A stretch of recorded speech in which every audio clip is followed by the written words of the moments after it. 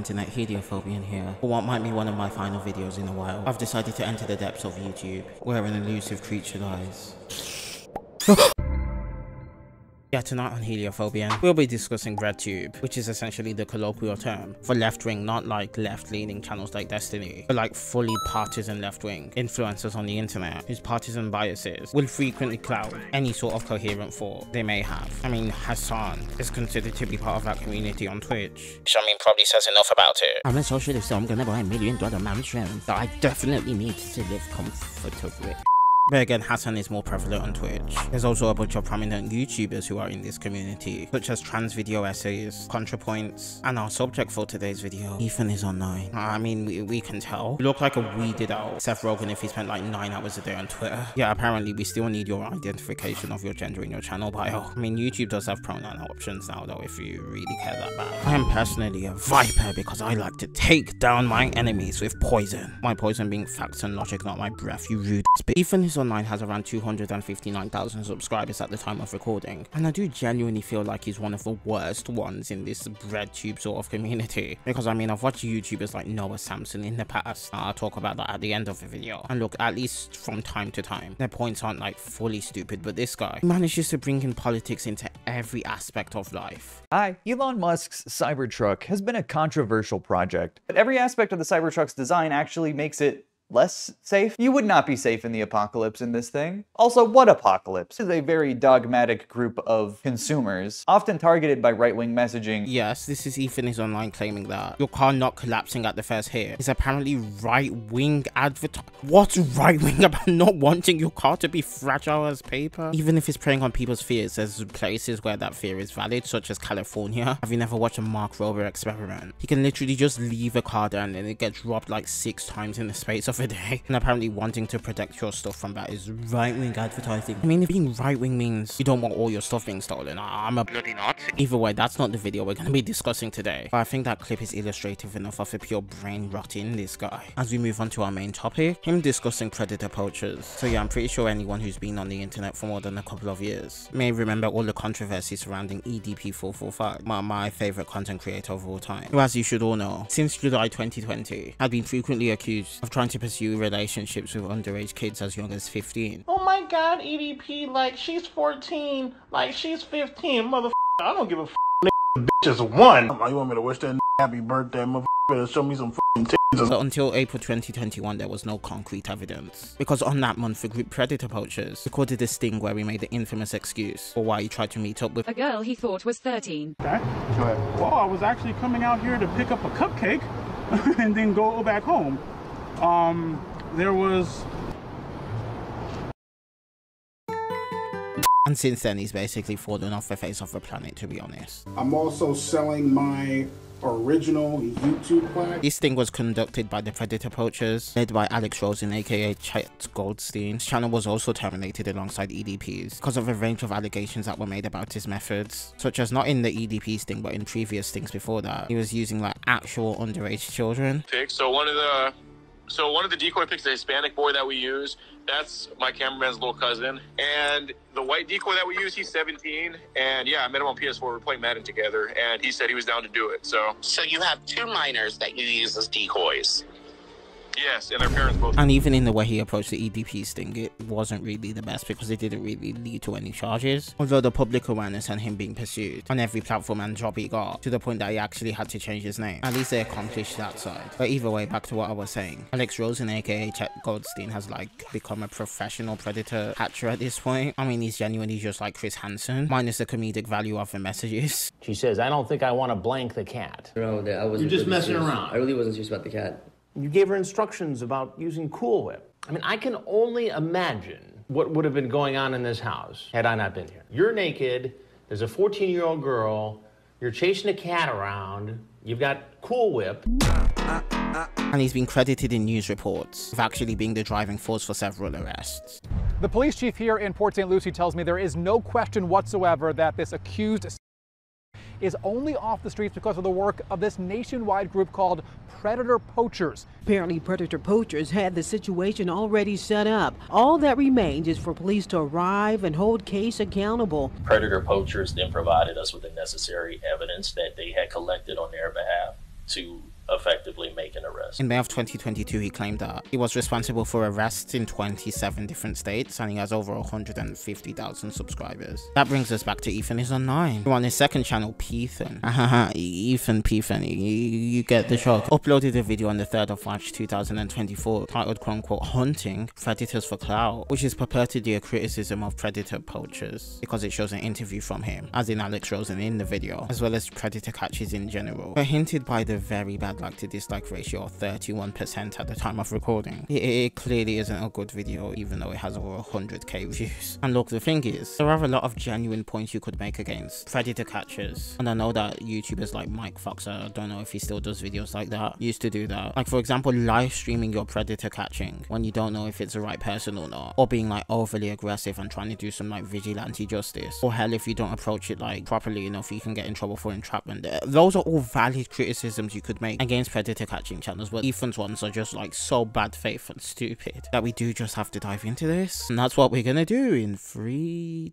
2, 1, go. And yes, he's gonna make it a political issue and say, oh, it's an evil right wing. Does anyone remember the guy that caught EDP by pretending to be a little girl and offering him to come to her house and then intercepting him in the parking lot? This led to a very awkward interaction as Alex has no power to arrest anyone and just decides to like milk the entire thing as long as he can for like 45 minutes asking EDP questions. And so he and his weird little cameraman are just harassing EDP and asking him a bunch of really stupid questions like, why do you do this, man? Do you know that this is bad to do? Try me if the guy's being harassed. He's the one who chose to go there, presuming he would meet someone. It's not anyone else's fault he couldn't run. As EDP tries to walk away because legally he can, Alex calls the police for seemingly the first time ever with regards to this situation. There's somebody here to meet a 13-year-old girl, and he has multiple... Because he admitted everything to us. We have all these messages saved with him. To be fair, this has no bearing on Ethan's video quality, apart from the fact he could have like zoomed in or cropped out Hassan's face. But the fact that Hassan speaks so little in his streams that he's able to just pull the stream clip right there to show what he's talking about, yet Hassan cries out commentary channels are too mean on him. Boys' reactions, it just says everything. On him, how is it any different than him just watching a YouTube video off stream? Dude, what am I supposed to do? Die? Like, I don't understand. And asks them to just come pick him up, to come get him.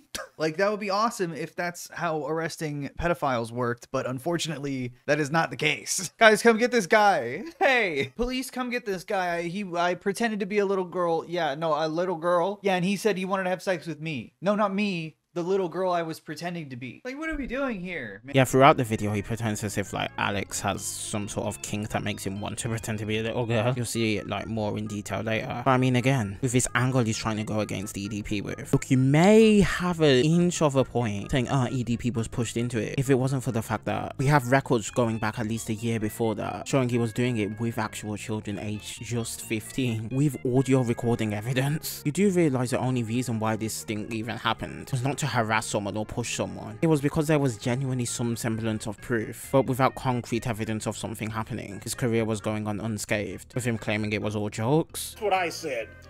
Now, anybody knows damn well I'm playing, I'm joking, it's a fuck. And considering his comedy was like swearing every 3 or 4 seconds, people bought into it. Next, he plays an interview with Alex Rosen, where he has some even better takes. 19 years old, I've always wanted to be a police officer. I couldn't do that in Houston, Texas, where I'm from. At 19, you gotta be 21 to graduate the academy. At least that's what it was a couple years ago, I don't know now. He doesn't want to be a cop anymore.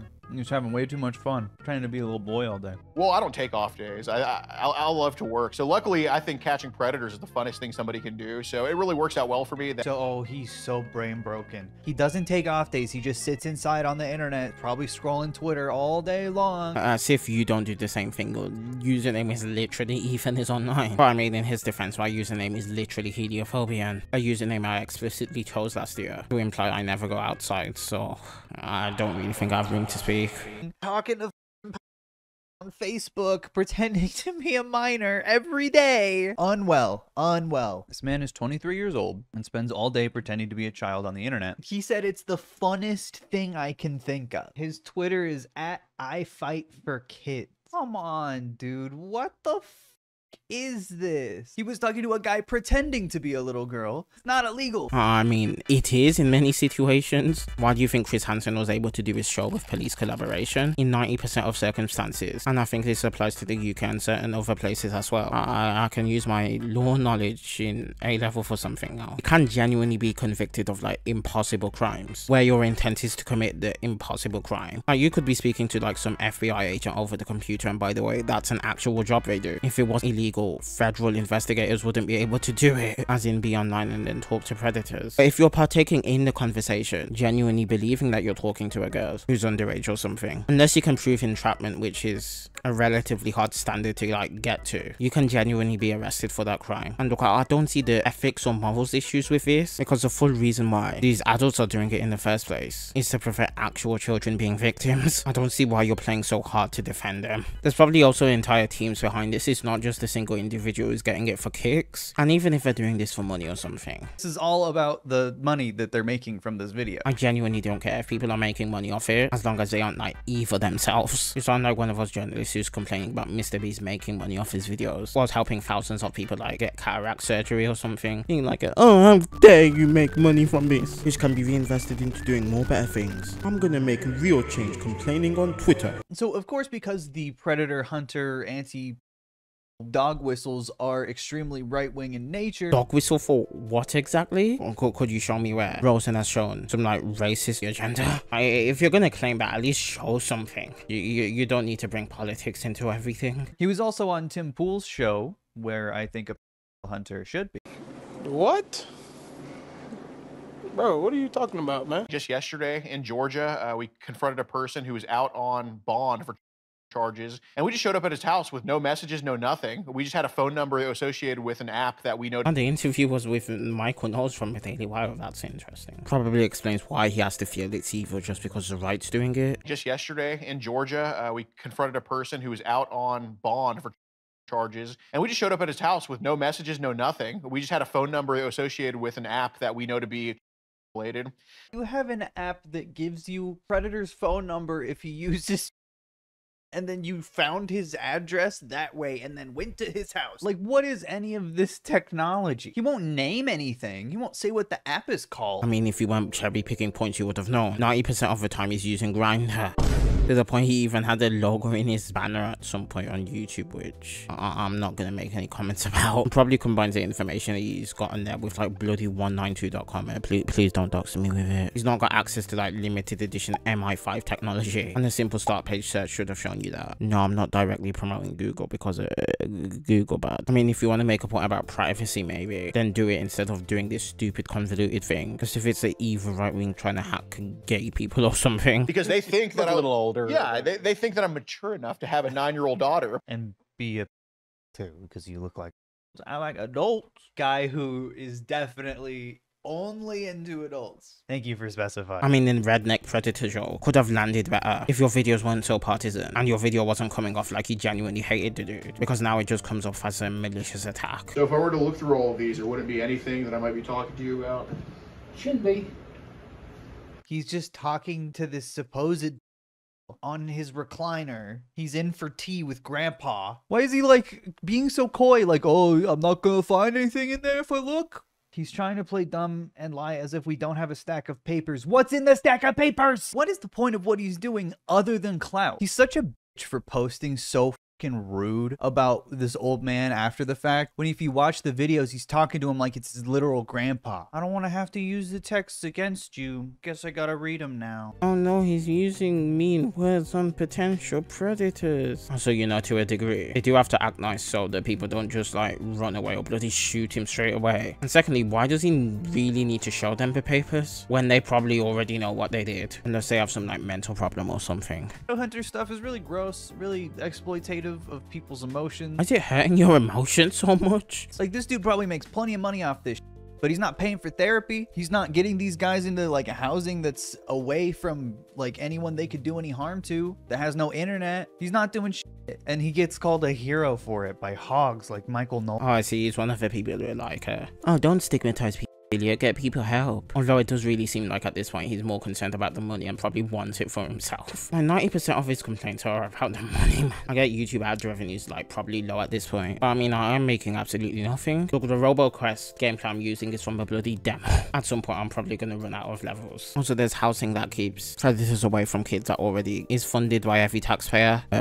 Prison. Also, the way he worded this point again is like stupid. Like, just taking an isolationist approach and paying for their lifestyle was not at least trying to solve the root causes like a quote-unquote destigmatization approach would make. This is just stupid. Probably this guy's gonna end up being the next Alden Bunak. Yeah, that tale is a story of 3 images. One of the memes of all time. But look, I'm genuinely done at this point. I don't know what this guy is trying to imply overall, and I don't see why he's like so invested in defending potential pedophiles. I mean, look, they all have a right to a fair trial at the end of the day. They're not all being arrested and convicted straight away, if that provides you any reassurance. As for me, I can reassure you I don't have memory loss. And say I was too lazy to cover Noah Samson and Think Before You Sleep drama. I think that works. Anyway, you've been watching Heliophobian. My @ on all social media is Heliophobian, besides Twitter/X, where it has an underscore at the end. And I'll see you next time, if there is a next time. I mean, there will be. I just genuinely don't know when, to be honest.